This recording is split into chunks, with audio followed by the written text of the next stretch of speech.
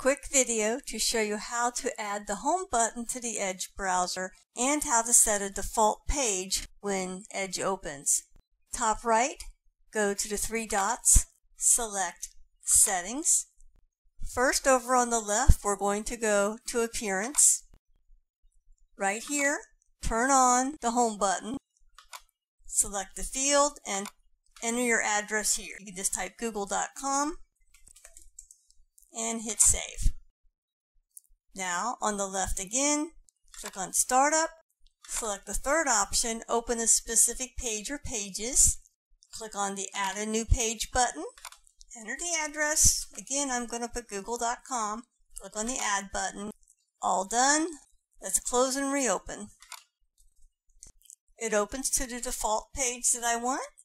And if I'm somewhere else browsing, I can go to my home page from anywhere. I hope this is helpful. Thank you.